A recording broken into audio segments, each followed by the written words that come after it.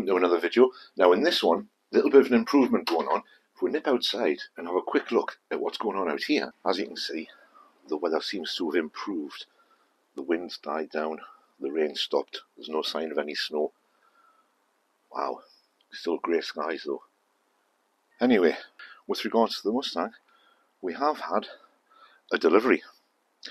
So, let's get this box in the house and see what's in there.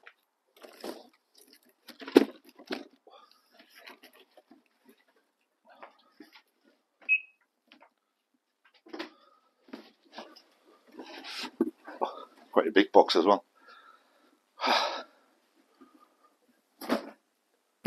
Right, let's have a look and see what's in here, shall we? As you can see, everything in the box has come from Rock Auto. Now, I think it should be a load of stuff for the Mustang.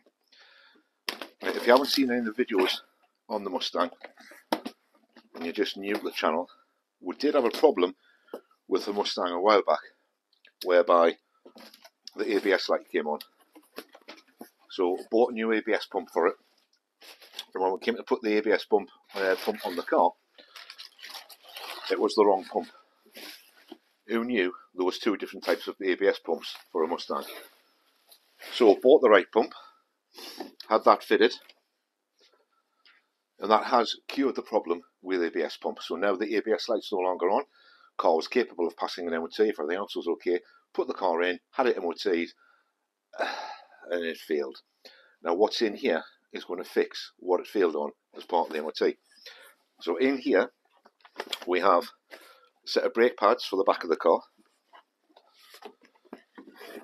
with a set of anti-roll bar bushers for the front of the car, or the sway bar bushers. Now this box hopefully should be a brake caliper, because the brakes aren't working properly on the back of the car. Now while I was waiting to get the ABS pump, yeah, they are. So we got a pair of brand new brake calipers. Now instead of getting the old calipers freed off, the owner took the decision to buy a pair of new calipers, and then that leaves a spare pair that can be freed off, cleaned, and put away somewhere safe to use as pairs for the future. So there's two of those, one for each side. And the next big thing that it failed on was the coil springs on the front. Now these are quite a weighty item and quite the size, as you can see. But yeah, it's got one broken coil spring on the front of the car, so ordered a pair of those.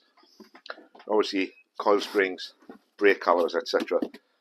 tend to fit those or replace those in pairs, rather than one side at a time.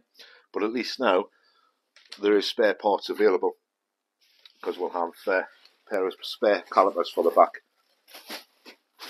The car's booked in, so actually I don't know why I'm putting that in there. What I'll do is, I'll get all of these out of here, into the Mustang, because it's been going along to the garage within the next couple of days to get all this fitted, and hopefully pass its MOT. Fingers crossed it passes its MOT this time.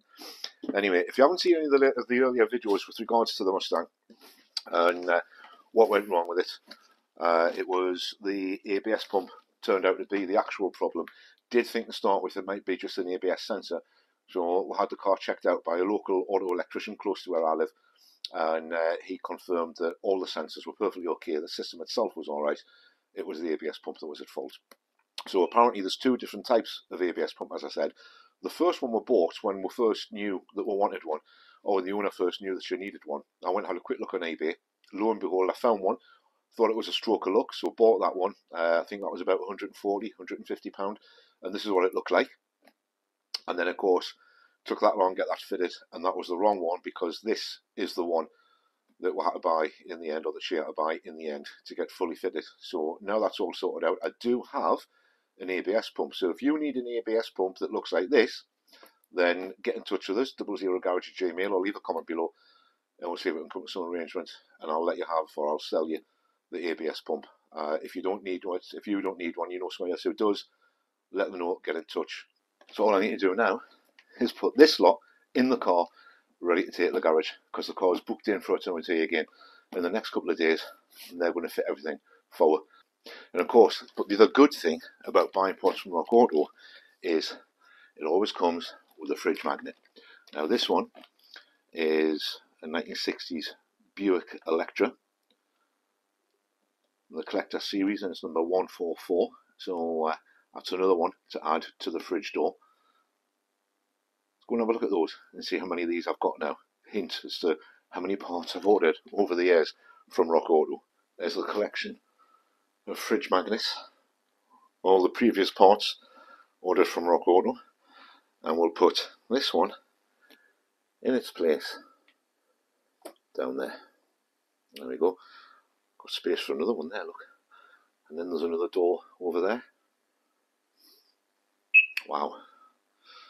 That's a lot of parts ordered over the years.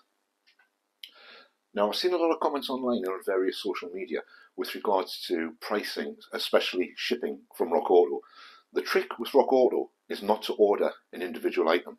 If you only need one item, like an oil filter or a headlamp unit or something like that, something fairly small, if you only need one item, see if you can get together with a few people that you know or a few mates who also have American cars or cars that are available to buy parts for on Rock Auto. Club together, order a huge amount together. That's where you score Rock Auto. Yes, the shipping's expensive, but it's only expensive on one item on its own instead of a whole bunch of items. Now, for example, that order you've just seen, when I opened the box back there, that was, what was it? There was a pair of coil springs, a pair of brake calipers, brake pads, and anti-roll bar bushers. So 4 items in total. Those 4 items in total came to a grand amount of £381. I think it was. That's pound, not dollars. £381. Of that £381, £87 of that was shipping. So it's, you know, the coil springs alone are of hefty weight. The box itself, when it arrived, the box was £35 in weight. So it's a fairly hefty box. We got all that sent, what was it, 3,000, 5,000 miles, however far it is from here, where the warehouse is, where the parts came from for Rock Auto. Now, when you're looking for parts on there, try and select all the parts so they'll come from the same warehouse. You get into complications if they come from different warehouses. Rock Auto themselves, they have multiple warehouses dotted all around the United States. The easiest way, if you're in England, is to select all the parts, and then once you've selected them and you put them in your box, you put them in your cart, ready to go pay for, check that they're all coming from the same warehouse. If they're not, the ones that are individually coming from a different warehouse, go and have a look on the Rock Auto site and see if you can select the same part from a different manufacturer that might come from the same warehouse as where the majority of parts are coming from. That always helps as well. But the easiest way to do it, put a whole lot together. Personally, I never order anything from Rock Auto that's less than about 4 or 5, half a dozen parts, any upwards. I think the minimum order I've ever done was this one, and this was £381. I've gone up from there. I've paid as high as £750 to I think £800 on one occasion to get a whole bunch of parts. But that really helps with the shipping. Also, at checkout on Rock Auto, when you're on there, have a look at the shipping options, because it always seems to automatically offer you a higher rate than the one you can find. For example, on that one, I could have had everything sent to us by post, by airmail, and that was going to be a massive £287 for the shipping. There was also one that was, I think it was FedEx within 14 days, and that was 107 or 110 or something like that. And then the option that I selected was to come by FedEx within, I think it was within 7 days by FedEx, and that was the one that came in at £87. Now, every time I order anything on Rock Auto, I always completely disregard the delivery timescales, because the delivery timescales never seem to match up. I always get my parts early, and it's always in 3 to 4 days, regardless of when I order them. That particular order, I think, was put in at around about 2 o'clock on an afternoon, maybe a Thursday afternoon, and I had the parts on the Tuesday. The last order I put in, I think it was 5 o'clock on a Friday night. This is all UK time, obviously, but I think it was 5 o'clock on a Friday night, the last time I put an order in. Those bits turned up on Monday morning. I had them before 10:30 on Monday morning. So normally, when I order parts, maybe it's just me, maybe I've just been lucky so far, but normally when I order parts, I get them within 3 to 4 days, including a weekend. Weekends don't seem to make any difference at all. So order them on a Friday, get them on a Monday. This time, ordered them on I think it was a Wednesday or a Thursday afternoon. Got them on the Tuesday, so a little bit longer than normal, but they were still quite quick to get here. But as always, check before you go and pay anything. Check out that everything's coming from the same warehouse. Check that everything, that you've got the cheapest delivery option you can find on there. There's always a selection of, I think it's 3 or 4. There's normally Airmail, FedEx, and possibly UPS. There's definitely always 3 or 4 options on there though to choose from. And if you do need to make an order, get together with some mates, order a big amount. The bigger the amount, the less the shipping works out at. Maybe you could even split the shipping with each other. But personally, I've never had any trouble. I love Rock Auto. You saw the magnets on the fridge and how many magnets there is, and that's one magnet per order. So you see how many orders are getting over the years. It's absolutely fantastic. I've never had any problems with it at all. But you do need to check carefully before you pay anything as to how much you're paying for your shipping and where all your parts are coming from. Well, I think it's time for a cup of coffee.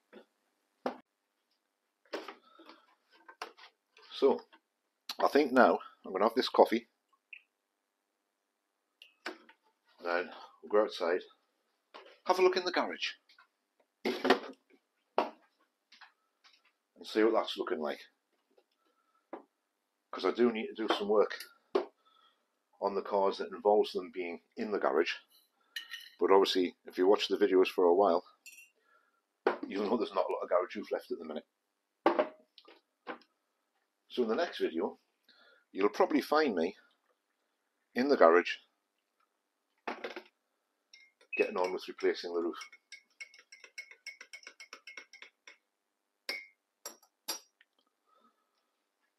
For now though, I'm going to enjoy this coffee, put those parts in the Mustang, ready for it to go along to the garage in a couple of days, see if we can get them all fitted and actually get it passing MOT this time, fingers crossed. And I'll see you in the garage.